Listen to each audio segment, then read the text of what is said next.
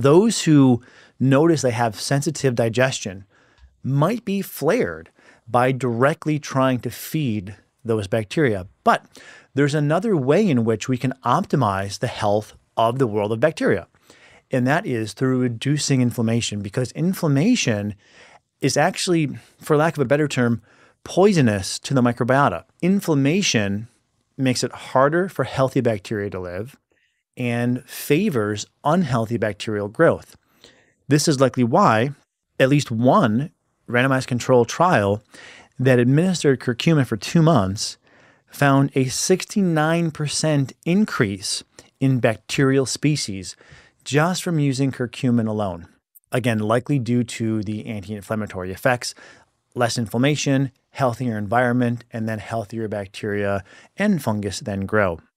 There was also one study looking at, can curcumin function as an antimicrobial? Can it actively kill bad bacteria? Now, I'll lead by saying the results here are not super strong. We do have a meta-analysis, so that's an impressive data point, looking at Helicobacter pylori, or H. pylori, this bacteria that lives in the lining of the stomach mostly and can cause things like bloating and reflux and also ulcers. When combining curcumin with antibiotics, they found an increased clearance rate of H. pylori by 8%. So that's not a lot. It is something, but there does seem to be at least a modest antimicrobial impact. Okay, so then one of the best encapsulations of gastrointestinal symptoms, this sensitive gut, if you will, what we sometimes call a bacterial type gut, we'll be looking at the model of IBS, irritable bowel syndrome. So people have food sensitivities, they have bloating, pain, constipation, or diarrhea. Looking at curcumin in a clinical trial, they found that after 2 months of curcumin, 60% of people no longer had IBS. That's pretty remarkable for an inexpensive and very safe supplement.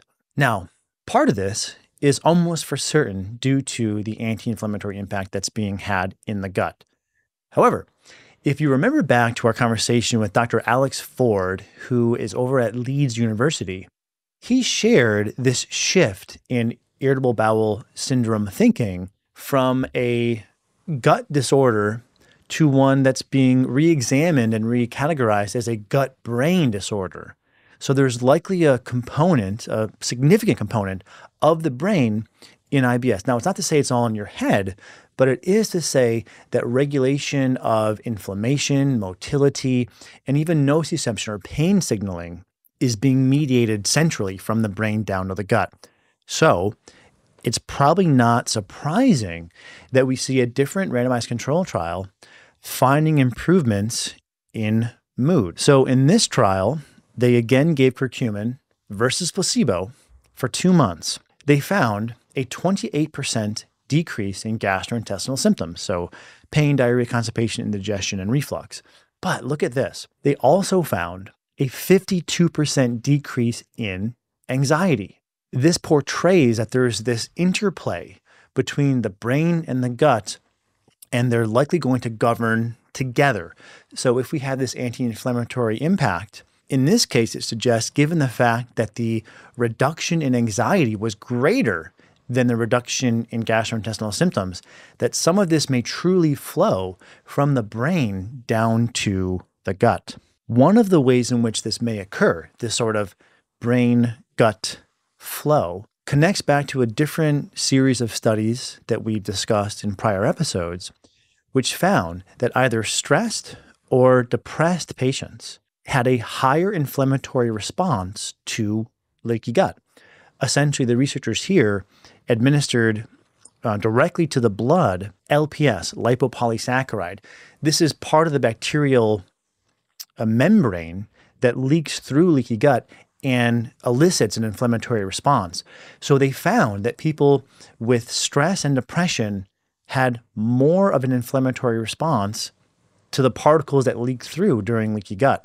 So it would make sense that if we're having a positive impact on what's going on in the brain, stress, depression, anxiety, that would lead to improvements in the gut because you're less reactive to the food particles that leak through if leaky gut is present.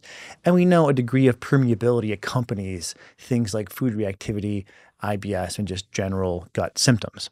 Along with this, it's also probably not surprising to see another either meta-analysis or randomized control trial, there's a number of them here, finding improvements in memory, attention, and executive function.